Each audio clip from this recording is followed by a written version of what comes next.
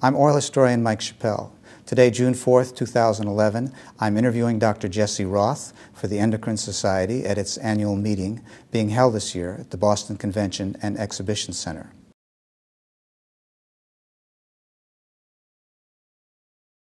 It's hard to imagine now that somebody had to discover receptors, but we really did.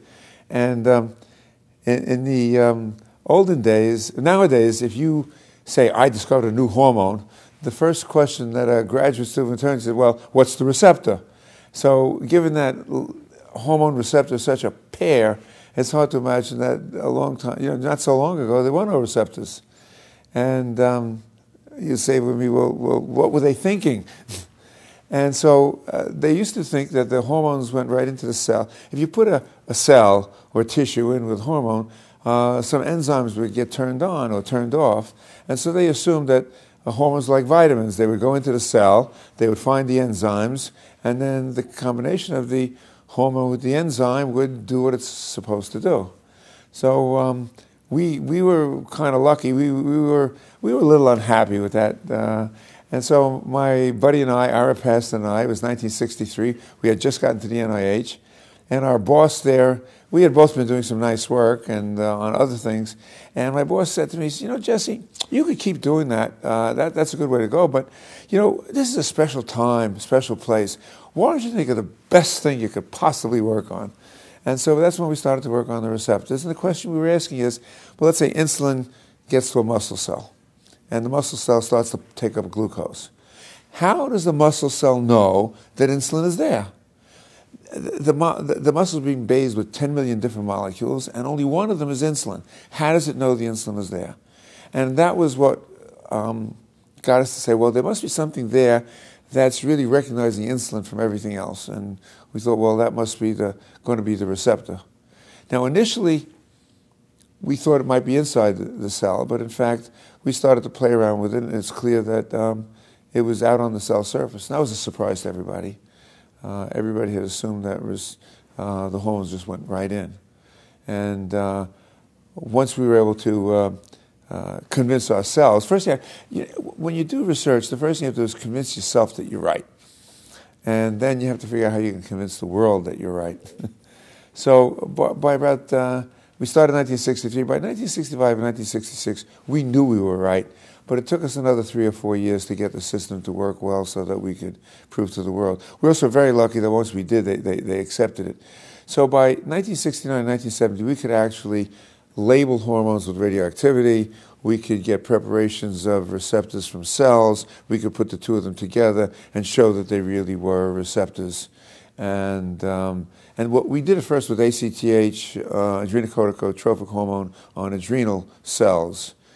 But we did that one because we again were guessing that this was a simpler system to work with. In those days, you could hardly ever get any pure hormones, and that's why you had to pick systems where you could get them.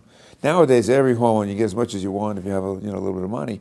In those days, they were hard to find. So you could get insulin, that was available, and ACTH was one of the others. And that was also, they didn't know the structures of a lot of the hormones. So we were lucky. We took ACTH because you could buy a lot of it relatively cheap. And you could, if you put a radioactive iodine onto the molecule, you knew exactly where it was going to go, and you knew how to purify it. And so we knew a lot about ACTH. And then we picked the adrenal because most hormones, once you broke the cells, you didn't know what happened. But Sutherland, a few years before, had discovered that a lot of the hormones, when you put them in with cells, would activate adenylate cyclase.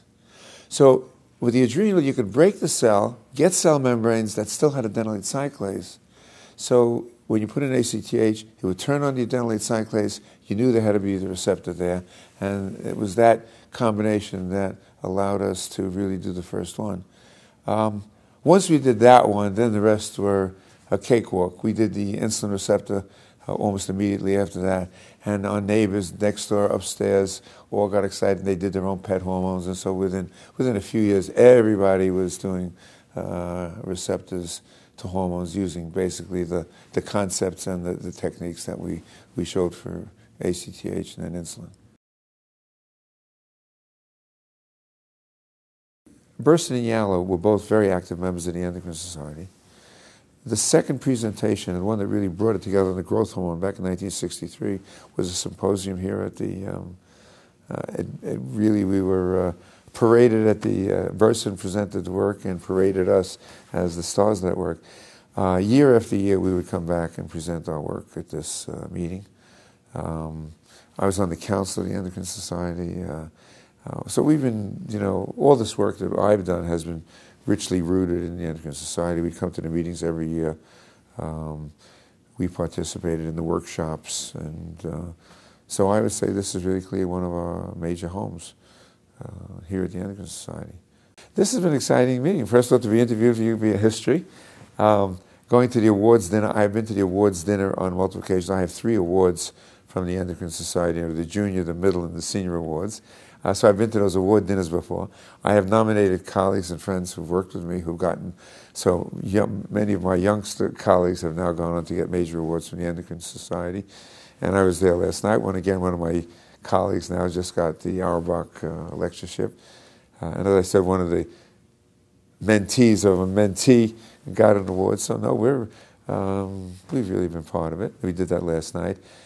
He's going to give a major address tomorrow, and I'll be there to cheer him on. And no, we're very much at home here, and the kinships are... one of the great things about endocrinology is it's a very friendly field. The people like each other, and even when we're competing, it's a friendly competition. It's a sportsmanlike competition. We have great... and I think the mentoring is one of the things that's done it, is that most of us... Burst and Yao came on, they sprang from Zeus's head. Most of us were mentored and tutored, and I just had unselfish, devoted, talented tutors.